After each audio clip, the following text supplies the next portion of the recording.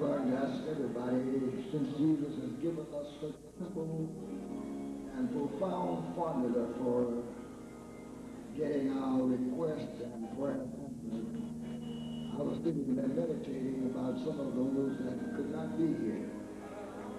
I thought about Superintendent Jones. I thought about Sister Lee, who has been touched with an affliction.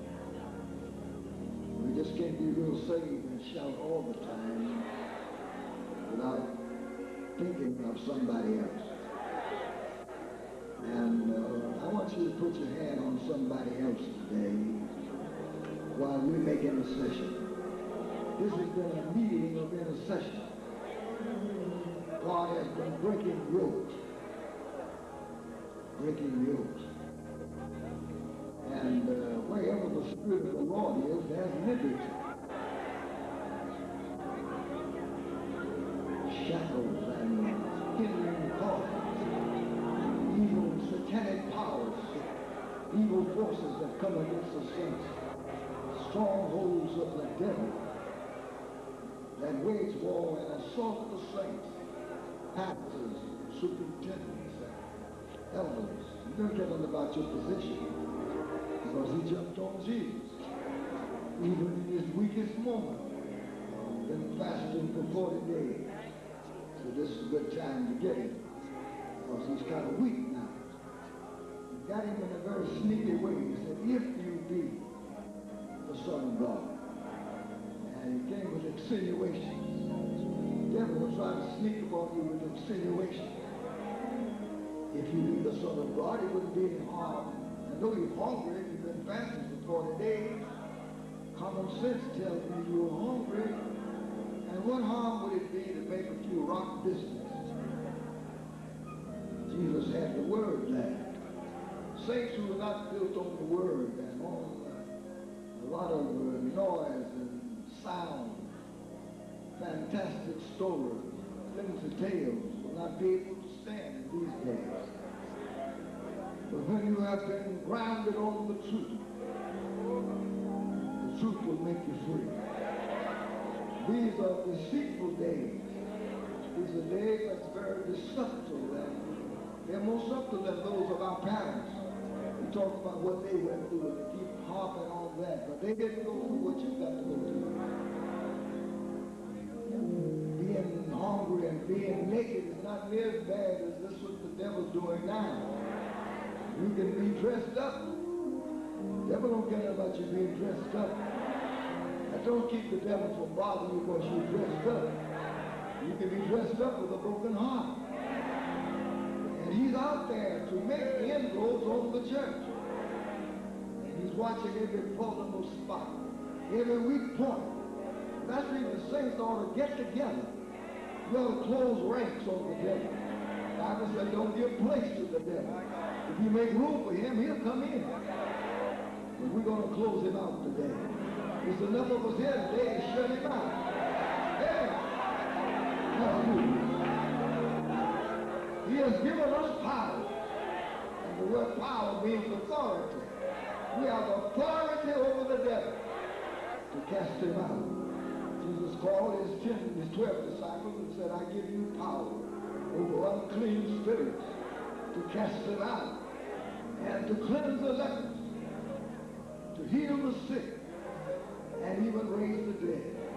We've got the authority, and the devil knows it. And if he can dampen our mind and play our spirits, give us that sense of doubt, he'll keep us from doing what God said to do. So Jesus said, not only what I've done, but greater than these. We have the authority today to bind the devil. How many believe that? Well, we're going to cast him out today. Hallelujah. Cancer, crack. I don't think we ought to back up off of crack. I'm sick and tired of cancer too. I think we ought to weather the war against cancer.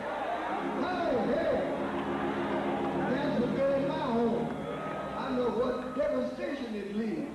I know many heartaches, and I know how lonely it leaves you. And we're going to have to rise up against cancer. It's a curse. I I believe God can turn the tide. Hallelujah. Let's lift our hands up against the devil. Satan, let's talk to him. Call him by his name. Satan, the Lord rebuke you. In the name of Jesus, we cast you out everywhere. Right here.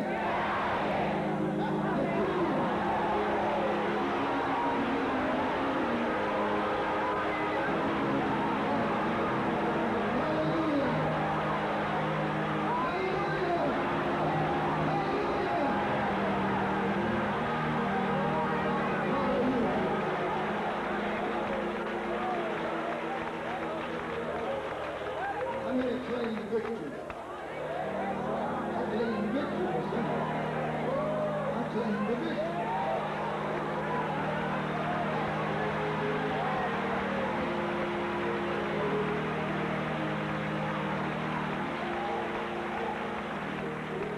You know, we see it.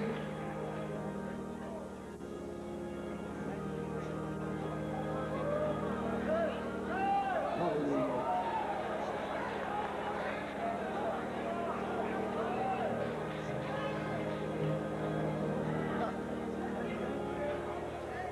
Bishop Clemens, Dr. Sexton,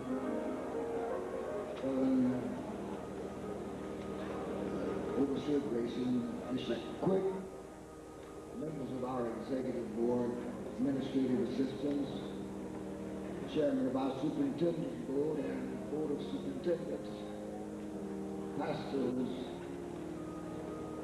and elders and ministers. To our state mother that we adore and respect and revere for so many reasons. First of all, she's loving. And she has endeared herself to us by her loving manner and her motherly devotion and concern. She has not had to act the part because she has been given that spirit of motherhood given to us as good. I think anybody with common sense ought to know something's going on right here. Amen. This don't happen by waving a magic wand. It takes a lot of meticulous care and training. The Queen of Sheba had heard of the wisdom of Solomon, and she was kind of curious. She didn't halfway believe it. And when she got there and looked at the decorum and all of the settings and the fantastic display of grandeur and glory, plus all of the regimentation and the charisma and everything that goes to make the excellence of splendor, munificent of wonderment. Her eyes were plucked from the moment that she was in until she left. And all she could say when she went back, all I can say, brothers, the half has not been told. And I'm sure that when people who come to New York see how it has grown since the days of its embryonic stage, from its infancy up until now, and can see the expansion, the depth, the height, and the breadth, the intensity and the immensity of its growth on all levels. Not just a bunch of men, but a bunch of men now with dignity and sophistication that we're proud of. Amen. Not just folks with some credentials, but folks that when you put them up, they can preach. And I want to thank stand up Dr. Childs. He's so happy that you could receive her. Well, I said, if your mother could come home now and see you active in the church, she'd shout, it wasn't no music playing. That was her greatest joy. I'm praying for my son. He doesn't care much about the church, but we're still praying for him. He never did care much about the church. We were going home one night. He was doing Pentecost. And he said that on the way home, he said, y'all gonna have another Pentecost? You got another church. But I believe that his day is coming too. I'm not gonna give him up. I tell you, we can get these fellas saved. We have some folks in the church that were really saved. A lot of young ladies get to me, ain't on me. I said, well, get them saved. get them saved but you young ladies. And they got on the business, and we've been taking it. I don't know how many young men we've taken them lately. They get them saved. One of them wants somebody to marry, get them saved. You hold up your light and keep your morals and keep yourself straight, you can draw them. But when they can draw you, they'll stay out there and pick you out. That's what they want. They want some nice, clean young ladies. They come in there and pick you out and run on back. But if you let them know that you can go so far and then stop, you come on back. But you've got to hold up the light. Sometimes it's your fault. Amen. Don't make men so important and so popular. I don't care whose son they are. Put him in his place.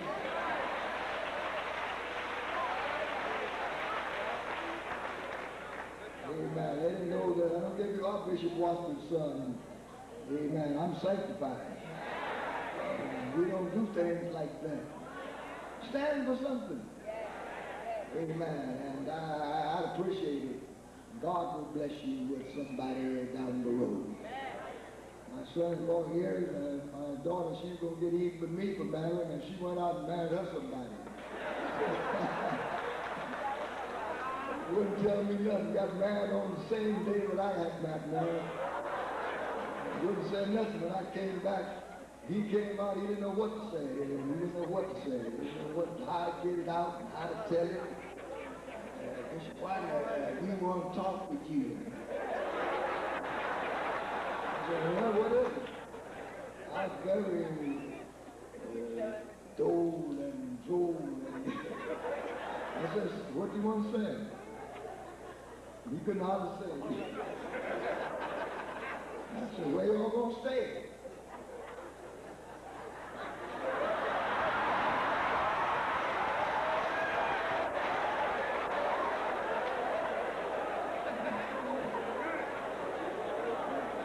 He didn't say much, but wherever he said, he's still there. She had a slight stroke.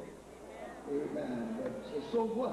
I think everybody ought to have some type of, and as you grow up, the mission department, tomorrow,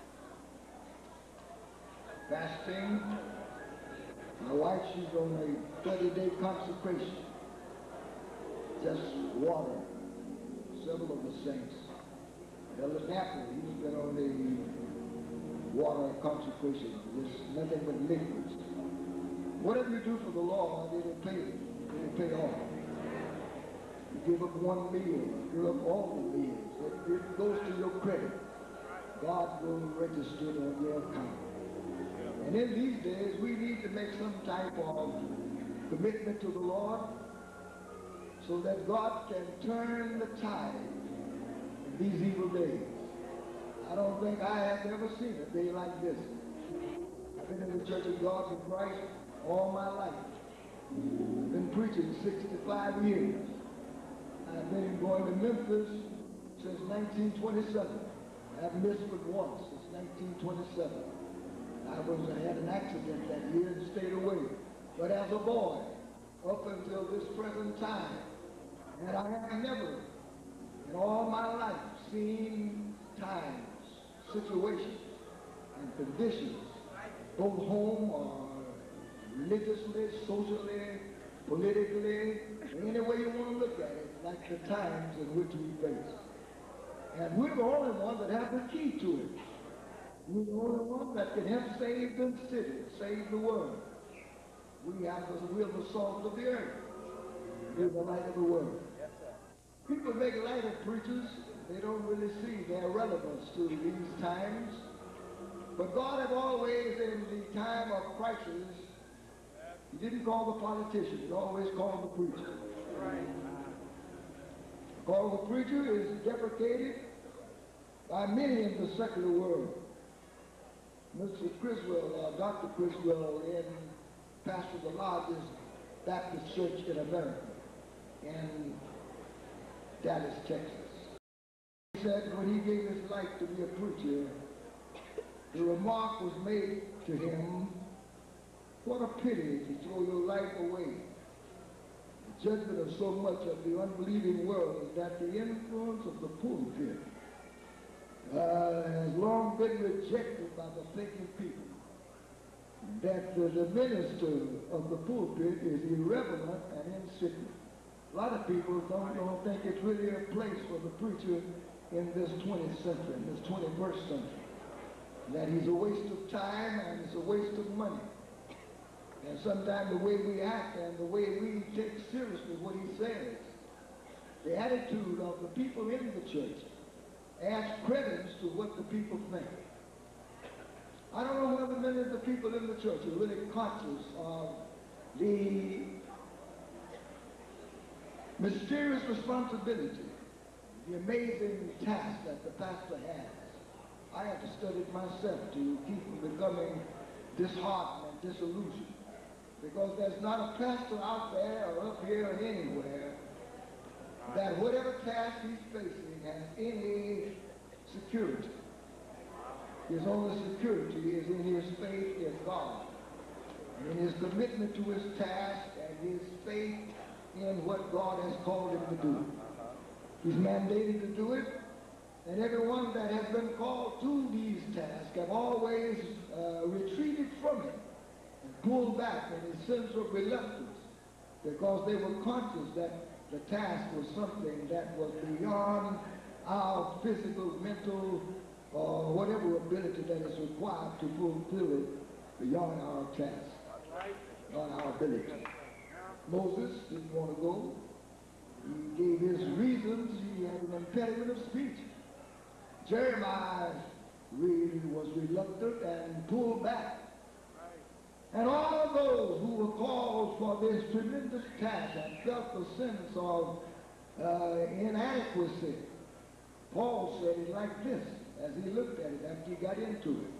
Who is sufficient for these things? I look at it myself now, and when I face the fact that the people come to me for so many answers and so many problems, so many things that they look to the pastor from this day, just this day. I've had to sit down and speak to people and help them on all levels. And they seem to think that you can help them, I don't care what it is. If it's foreclosure, if it's buying a new car, if it's a baby going to be born, whatever it is, they seem to think we ought to know something. And many of them don't even pray for you that God will give you the wisdom. They just expect you to be able to answer the problem. And so Paul said, who is sufficient for these things? Who can do what he has been commissioned to do by the call of God? We've been called to raise the dead and to give sight to the blind and to make saints out of sinners. We've been called to feed the multitude with nothing but a lunch that's not enough for ourselves. And then Paul answered his own question. He said, but our sufficiency is of God, who gives us strength in the new covenant to supply us with the sufficiency to meet the demands, the questions, the drives, the longings, the vacuums, and the unanswered questions of this day, of vicissitudes and problems of stress and strain. And many of the pastors are disillusioned, discouraged, disturbed, distracted. Some folks think you should never be discouraged. You think you ought to have the appetite of a canary and the strength of a mule. You think you ought to live on earth and bold in heaven. And they think that he ought to be Superman without any complaints. He ought to never whine or complain about anything, and yet they don't pray for him or undergird him to meet these problems of life. I want to let the pastor to persuade himself that he will escape, he cannot escape these days as he goes to the university of hard knocks and troubles. Every one of us got to go to that university. And we got to major in the problems of unanswered questions. We've got to be led into the unknown and into the mystiques of life. We wonder sometimes, why did God lead me in that way? I'm going to talk on a subject today that I try to evade, but it seems to keep lingering on my mind, and it may help somebody today. This is the 7th chapter of Romans. I guess practically all of the Christians, in one way or another, will read the 7th chapter of Romans. And there's been a question in our mind as to when was that in the life of Paul? When did he live in that particular chapter? I'm going to start reading at the 8th verse of the 7th chapter. For I know that in me, that is, in my flesh, dwelleth no good thing. For to will is present with me, how to perform that which is good, I find none. For the good that I would, I do not. But the evil which I would not, that I do. Now if I do that I would not, it is no more I that do it, but sin that dwelleth in me. I find then a law, that when I would do good, evil is present with me. For I delight in the law of God after the inward man. Let everybody repeat after me. But I see another law in my members, warring against the law of my mind, and bringing me into captivity to the law of sin, which is in my members. God bless you. Then he goes further by saying, O wretched man that I am, who shall deliver me from the body of this death? I thank God through Jesus Christ our Lord, so that with the mind I myself serve the law of God, but with the flesh the law of sin. I want to talk from this subject today, the dual nature and the dual within. The dual nature. Everybody says the dual nature and the dual within. Now that's a strange paradox, but it's the true epitome and the true exposition of the life of a Christian. Before you become a Christian, you're just one person.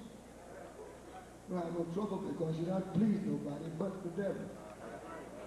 But when you become changing your masters, transfer your allegiance to Christ, then you become two people. You've got a problem on your hands. I question whether any man understands himself, and I'm quite certain that no Christian does so. For great is the mystery of godliness. In more cases than one, the believer is a great riddle to those who observe him. He is discerned of no man. He is equal in enigma to himself. The frequency of books like Vinning's Orthodox Paradoxes, the believer's riddle, is not at all wonderful, for 1,000 riddles may be made about the Christian. And since he is a paradox from beginning to end, then as Plato used to say of each man, that he was two men in one. So may we with emphasis say of each Christian that two men is in one, oftentimes to himself. The evil man within him appears to be the uppermost. And yet, by the grace of God, it never can be. For the ultimate victory belongs to the new and spiritual life, which becomes possible by regeneration through the Spirit of God. We see in every Christian what was seen in the Shunammite in the song, as it were the company of two armies. This is not always known by the believer. When he commences the new life, he starts knowing that he is a sinner and that Jesus is his Savior. But as he proceeds, he finds that he is more of a sinner than he thought he was. And many surprises await him, and some things which, if he be not prepared for them, will stagger him as though some strange thing had happened to him. Perhaps my discourse on this subject may prevent some of the new converts and new saints from being overwhelmed with this unexpected storm. A lot of folks get surprised when they get saved because they think that trouble's over with. They're on lover's lane and they got clear sailing for heaven. Like some of you did when you got married. You got married to get out of trouble. And We got sick and tired of being bombarded with questions and inquiries. What time did you get in and all that? So I'm going to get married where I'll be free from questions. And you find out that you jumped out the frying pan in the fireplace. And so a lot of people thought when they got saved and they got sanctified and full of the Holy Ghost that they were going to shout the victory from here to heaven. But when they found out that instead of being free from frustrations and fear, the fight just begun. Say amen. And so we want to help you solve the question which will arise in your mind. If I was a child of God, would all this happen to me? And okay, how saved you are, you cannot prevent these conflicts of life, these unexpected vicissitudes and blows of life that come with a sudden thrust, catch you by surprise. Our first head will be, there are in all believers two principles. The apostle speaks of the law of his mind, then of another law in his members, warring against the law of his mind. The converted man is a new man in Christ Jesus, but the old nature remains within him. The first life in a Christian in order of time is the old Adamic nature. It is there from the first. It's born of and with the flesh. And it remains in us after we are born of the Spirit. For the second birth does not destroy in us the products of the first birth. Regeneration brings into us a new and higher principle, which is ultimately to destroy the sinful nature. But the old principle still remains and labors to retain its power. Well, some fancy that the carnal mind is to be improved and gradually tamed down and sanctified. But I want you to know that it's enmity against God, and it cannot be separate to God, and neither indeed can be. I don't care how much Holy Ghost you get, you can't tame your flesh. It's still the flesh, and it's still set. And if you don't keep it under the proper control, it'll break loose again. Amen. You cannot improve the flesh. I don't care how you instruct it. You can take it from the gutter and put it in the choir, but it's still the flesh. If you don't bring it in that regenerated form and put that new principle of God in there to subdue it and control it, for the old nature lives in our members. That is to say, its nest is in the body. And it works through the body. There are certain appetites of ours which are perfectly allowable, and they're even necessary to existence. But they can be very easily pushed to sinful extremes. Then that which is lawful and right becomes a nest for that which is unlawful and wrong. It is a commendable thing that a man should seek to provide for his family, but he can be so motivated by that urge until he will seek and do wrong trying to provide for his family. Man has an appetite, but he got to watch how he lets it control him. Religion is a controlling power. It doesn't tell you, and this is one thing that we've got to learn, and many people are kept out of the church because they do not realize that religion does not deprive you of none of the things that you ought to have. It doesn't take your nature from you. It doesn't stop you from being sexy. It doesn't take your temper from you. But it gives you power of control. How to regulate and equate and keep it subdued under subjection. I bring myself under subjection. And I hear Paul said, let not sin therefore reign in your mortal body, that you should obey the lust thereof. And you're in bad shape when you're going to let your emotions and your appetites and your passions run wild and let them make you do what you know you shouldn't do. You're going to be ultimately ruined and disgraced because of your lack of control. Say amen. Man may eat and drink, yet it is through these appetites that 1,000 sins are engendered. Man, when he is in his right condition, puts a bit into the mouth of his desires, holds it in as with a bit and a bridle. His higher nature governs his bodily appetites, not without great effort. And David said, I said, I'll take heed to my way, that I sin not with my tongue. I'll keep my mouth with a bridle. while the wicked is before me. We got so many saints in the church unbridled, without any government. They forget that the life of the Spirit is a lawful life that must be governed on certain lawful principles. When you transgress those laws, you reap the repercussions of your transgression. Oh, glory.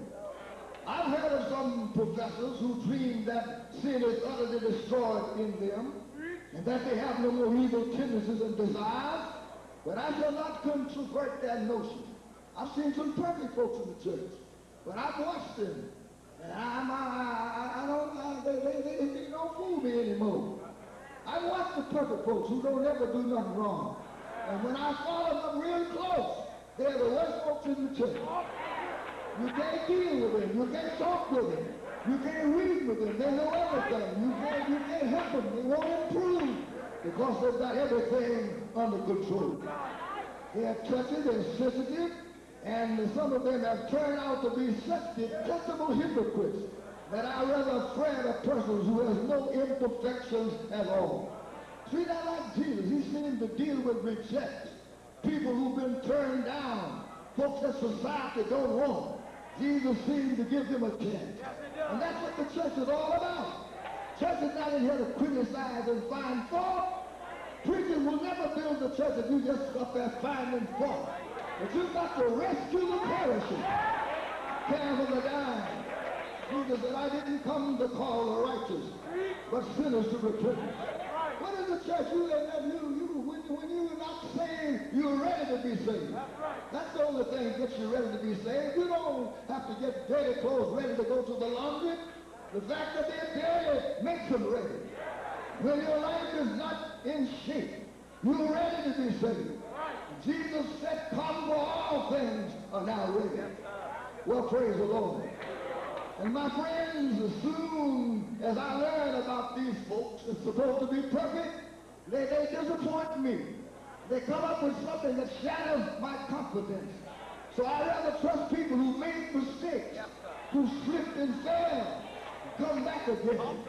I like Peter because he's rash and he's outspoken, but he will repent and get straight. I like David because he did do wrong. But I hear him say, I acknowledge my sins and my transgressions are ever before me. Now Solomon was the wisest man that lived, but he played the fool. I don't know, I've never heard anybody yet, Dr. Stallworth, that want to be like Solomon. Even though he was acclaimed the wisest man, he played the fool. He tried to cover all of his mistakes and sins with strides and all types of things to camouflage. And you can't camouflage with God. You got to come with an open heart. Nothing in my hand I bring. Slip to the cross I cling. You got to try to justify yourself. You got to try to clean up yourself. But just as I am, without one plea, and that his blood was shed for me, and that he bid me come to thee. Oh, Lamb of God, I come. I came to Jesus just as I was. You don't have to dress up. You haven't got to get ready. Weird, moved, and sad. And I found in him a resting place. And listen, the sin which lurks in the flesh will grow weaker in proportion as the holy principle of which I have to speak about grows stronger and stronger. If you don't put up a battle, the sin in you will take control of you. It's already in there. It's got all of the fundamental roots down in the flesh. It's got all of the things that will mature into sin. The carnal nature is there. The desire of the flesh, the passions of the body, everything is in there. And if you haven't got a power in you that's greater than your desire, that controls your emotions, you are headed to destruction. Paul said, I'm wretched, I'm miserable, but there's a power in me bringing me back into captivity of the law of my flesh. I had to wrestle with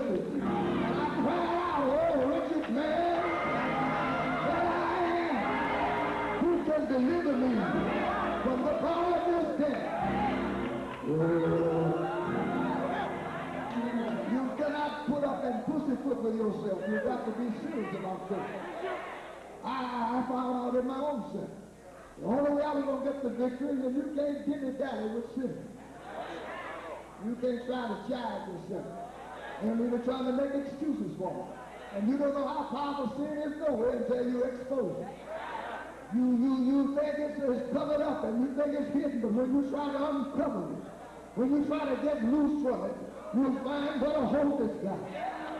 You'll find out how deep it is. You'll find out that you got to stop it. And there's many of the people in the church who don't ever get rid of sin. And they bring it over into the body. That is said, do away with the old man and his deeds. Get rid of the whole man.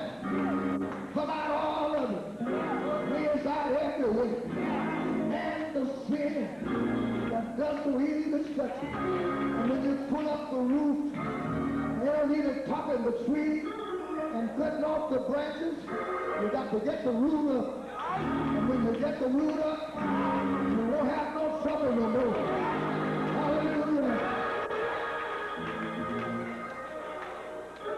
When we're born,